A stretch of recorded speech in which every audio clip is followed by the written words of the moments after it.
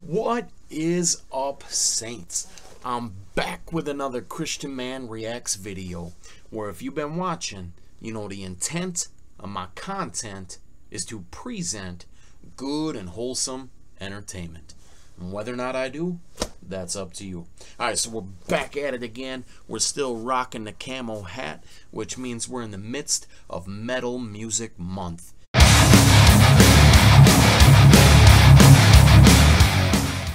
And this week here, we're still looking at Sleeping Giant, one of my all-time favorite Christian rock bands. The super heavy, real guttural music, and this particular song we're going to look at here tonight is one of my favorites by them. It's really heavy.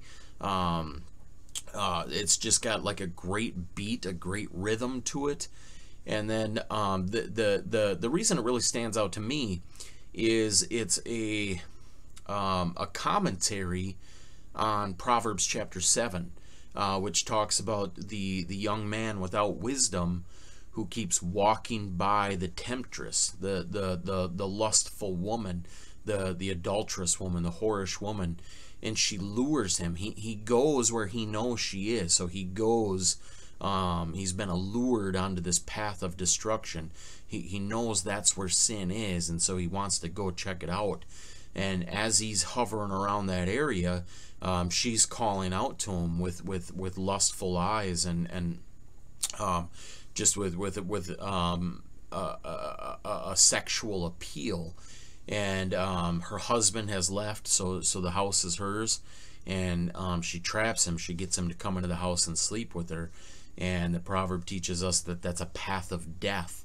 And so the song is about that sexual sin of adultery and being lured into that, not just adultery, but all youthful lust, sexual impurity. I particularly believe that the song, or that the proverb itself, is not just referring to sexual sin, although that is the dominant idea of the proverb, and that's the poetry and the language used is for sexual sin. But I think it applies to sin all across the board. All sin acts in that same way. It traps us. It gets us to, first of all, we get a desire in our heart for it. So it starts in our heart and our thoughts, and then we go where we know it's available. We put ourselves into dangerous positions. And then when we're in that position, the sin calls out. It lures, it tempts, it calls to us with sensuality, with some sort of appeal, something that goes after our flesh. And our flesh nature is unable to resist, and we cave and we go into it. And the end result of sin is death. The wages of sin is death. So this entire song is about that. And so I really thought that was cool. I thought that was unique, because you have this really heavy band that most people, you know, if you listen to it for like a minute, you'd be like, ugh, you know, it's not my style. It's too heavy, too loud, too aggressive. But then you listen to the lyrical content and you go, these guys are brothers, man. They're singing about the Lord. They've got good worship music. We listened to one of those last time, and we're going to listen to another one next time, Lord willing. And then they've got messages. They've got biblical messages. So you can tell these are brothers that spend time in the Word of God, that have the Word saturating their hearts, and it comes out in their music. And this particular style is the gift and talent that they've been given, and I really enjoy it. It's anthem music, it's war music, it's fight music. Like I said last time, I picture Sleeping Giants being the song that plays during Armageddon, you know, to put fear into the devil and his demons. But without further ado, I think we'll just go ahead and jump into it. As always, I got the Polar Seltzer water. Still checking out this new flavor, blueberry lemonade. So we're ready to go. Let's do this. Alright, so here we go. This one's called Sleeping Giants, Whoremonger. And doing something a little bit different this time. I've posted the lyrics up here. Just did a copy and paste onto a notepad, so you can follow along, just because I think it's really important to catch what's being said. And sometimes when it's so aggressive and loud and some people might not be able to understand what the lyrics are saying, although they're not the scream type, you know, stuff where some of that stuff you can't understand at all what's being said. These guys, you can pick up on it. You'd have to listen carefully, but I just wanted to make sure. So I posted the lyrics right here so you can follow along. But let's check it out here.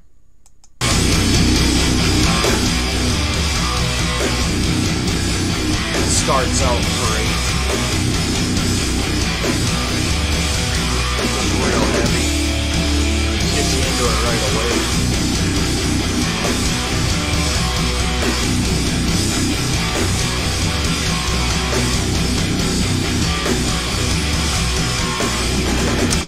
One negative that I find with Christian metal is the artwork on the album covers. I don't know if they do that to appeal, like, is it like, I don't know, it's some of them I think go too far, and I don't know if they have input in that or if that's like the actual production label or the record label that puts together the artwork. But it seems like a lot of times they pull themes from secular metal music, and perhaps there's a lot of ignorance there because secular music uses a lot of satanic symbols, a lot of occult symbols that maybe people aren't aware of.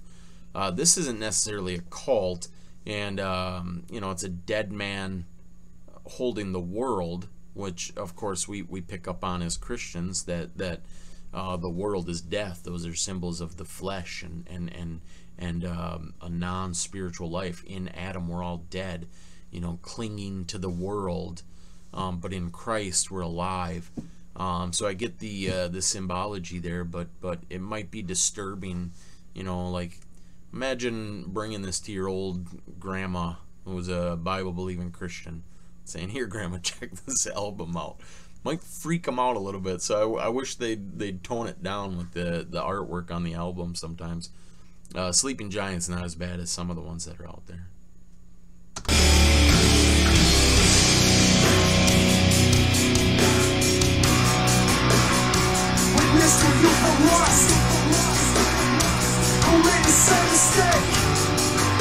It's kind of cool too. It's got that, like, if you grew up in the 90s like me, it's got that rap metal blend, you know, similar to, like, I don't know, like a Papa Roach or a Limp Bizkit or something like that. It's kind of got that feel to it, lyrically, the sound of his vocals. Guess he didn't know he costed everything he made. Smiling young one through my window on the southern path. He didn't know the loss, he couldn't see the cost. It costed everything. Now he can't find. My favorite part of Sleeping Giant is that background vocals. They get like that chanting vocals. It's epic. Now he don't understand why. What you see, cause she ain't thinking the way you know. He can't find his way. Will someone please come? He's gonna take me away. Before it's too late. Yes.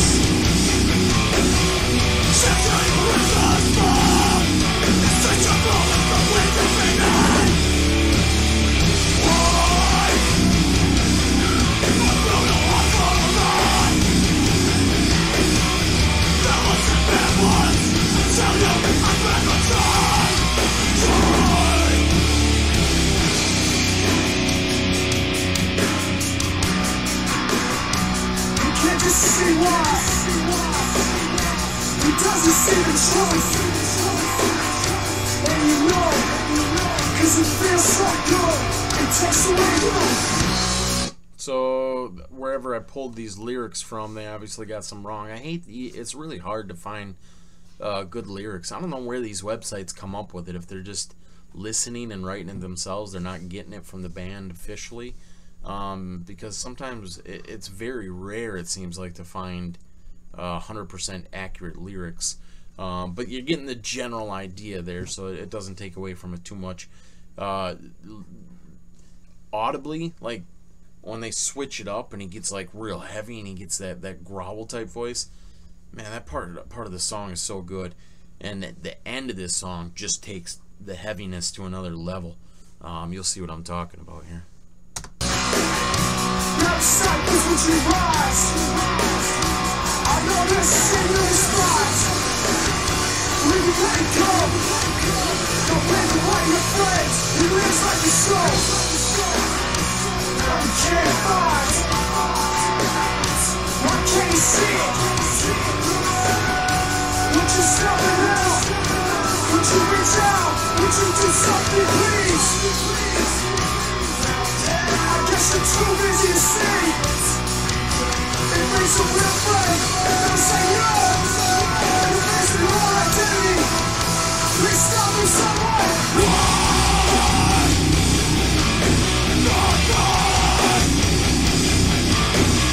She'll kill you with my smoke. The sense of love, wake up and out. Why? I feel no heart. That was a bad one. So you think I'd rather try.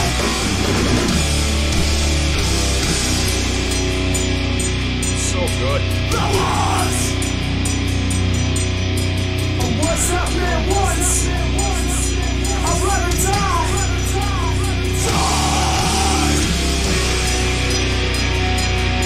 Why can't you understand why? I only got one heart, and it's the wellspring of life.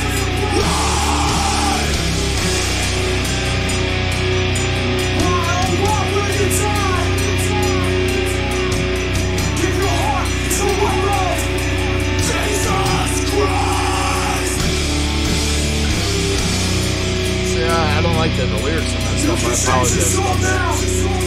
You can let it go and walk into the light. Please leave this darkness behind.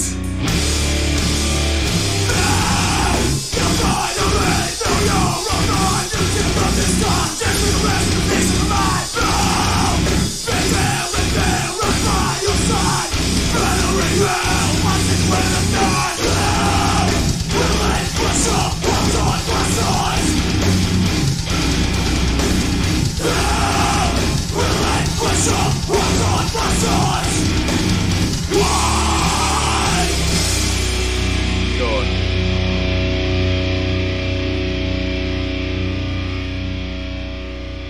Metal's got to be listened to at high volume. Like that part at the end there, you just got that blasted. Man, life don't get much better than that. Alright, so that's what I got for you tonight. I apologize about the lyrics. Like I said, I grabbed some random lyric website. Those websites are always sketchy too. You always get weird pop-ups on those websites. I don't know what it is about lyric websites. I haven't had any luck with them, and like I say, it's rare to find where you get 100% accurate on it. But I think you get the point there. You can definitely hear Proverbs 7 in that song, and the lure that lust has, and the temptation, and how it leads to death, and that we can have deliverance in Jesus Christ, and so it's just a great song, and I highly recommend that you put that on full blast. If you're a metal fan like me, it don't get no better than that. Just listening as loud as you can handle it, and I don't know why. I wonder why metal music needs to be listened to like that. It's no other music is like that, I don't think, but I just feel like you really get the full effect of all the different instruments that are playing into it, and the impact that the vocals are supposed to be making. It's high volume music, you know. It's just the way it is, I guess. But anyways, that's what I got for you guys tonight. As always, I appreciate you watching, and I love you. Lord willing, we'll talk to you next time. See you later.